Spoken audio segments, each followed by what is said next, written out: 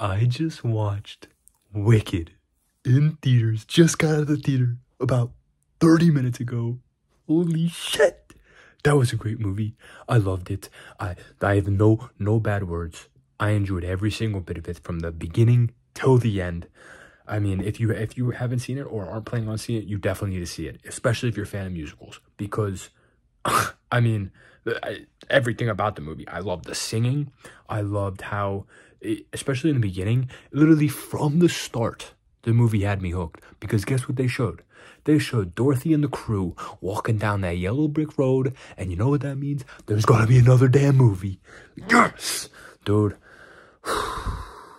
There was about 30 different times in that movie where I had chills going down my arms, down my back and my neck. Because, I mean, Defying Gravity...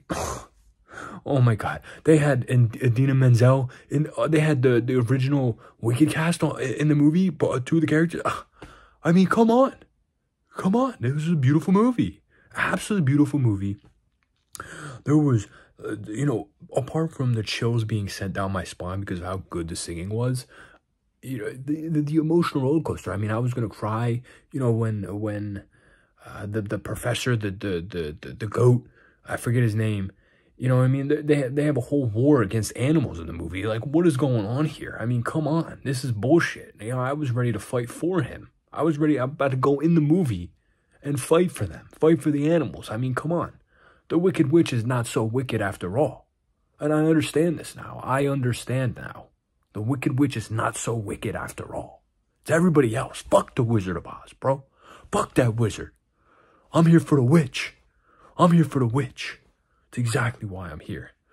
You see, I'm getting myself pumped up. I mean, I'm still on a high from that movie. I enjoyed that movie so much. I don't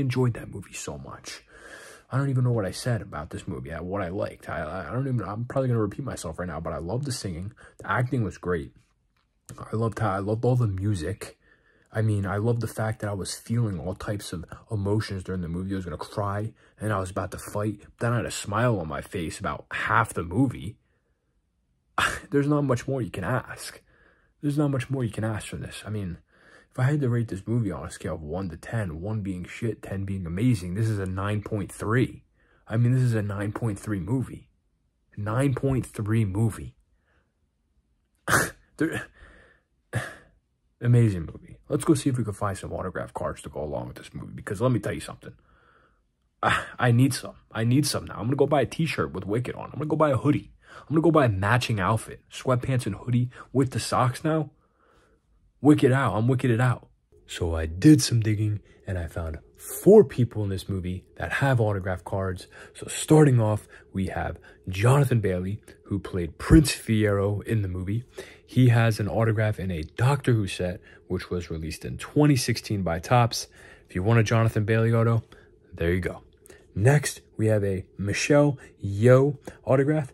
She played Madame Morrible in the movie, and she has actually a couple autographs, but this one specifically was released by Rittenhouse in 2019 for a Star Trek set. I'm not specifically sure on which movie it is. It'll say it on the card. So if you want a Star Trek Michelle Yeoh autograph, there you go. Next, the last 3 names on this list are heavy hitters, but the last one, I'm very excited to show you guys. I added it to my grail list, actually. But, yeah, second to last name, we have Peter Dinklage here. Dude, I'm so excited for this last name. Dude, I got me pumped up. I want to get that card so much. We have Peter Dinklage, who played Dr. Dillamond. And he was in Game of Thrones, arguably his most notable role ever. Who played Tyrion Lannister. I mean, it's top role. Top movie role all time. Here, specifically, a Game of Thrones season 4 full bleed autograph. This is on my list for my full bleed set that I need, so I'll hopefully have this eventually. But this last card, come on. It's on my grail list now. I didn't even know it existed until right now. We have an Idina Menzel autograph. And she kind of made a cameo in the movie, and not a specific role. I guess she was just a singer in the Emerald City. And this specific card right here, there's the only one on eBay I could see. This was released in 2016 by Leaf Pop Century, but it is her in costume for Wicked. The original Broadway play. Dude, I want this card so bad. I want this card so bad. It's on my grail list now. I cannot wait. I'm going to have this card eventually. I know I will. It's just going to take me a while to get it. So, yeah, I mean, this is the list. All these people have autographed cards that played a role in the new Wicked movie from 2024. Again, if you haven't seen it, please go watch it. It is definitely worth a watch. I'm actually going to go see it next week, so I'm going to see it 2 weeks in a row. I honestly can't wait to see it again. I mean, amazing. Thank you guys for watching. Let me know what you guys think. Let me know if you've seen the movie. If you have any of these cards, would love to hear about it. Thank you guys for watching. Stay tuned till next video. Bye.